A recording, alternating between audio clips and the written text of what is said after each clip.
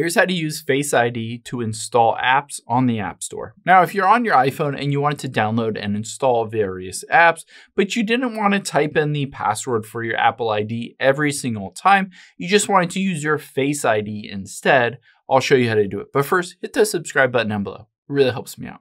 Thanks, guys. Now, let's head into the App Store here.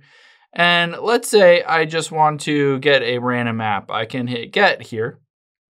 And you'll see it automatically pops up and it says basically confirmed by double clicking the side button.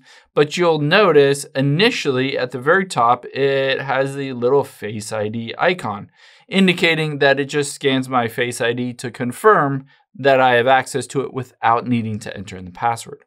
To turn this on, we're going to head into your settings.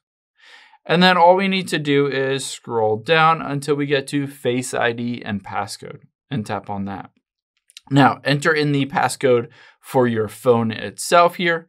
And then you can see use Face ID. And the second option is iTunes and App Store. So if that is toggled off, all you need to do is toggle that on. And essentially, it will allow you to use your Face ID to download and install any apps. And then, of course, you can see all these other features that you can just use your Face ID for as well. Unlocking your iPhone, payments, password autofills, and then other apps that could also use your Face ID to do various things within those specific apps as well.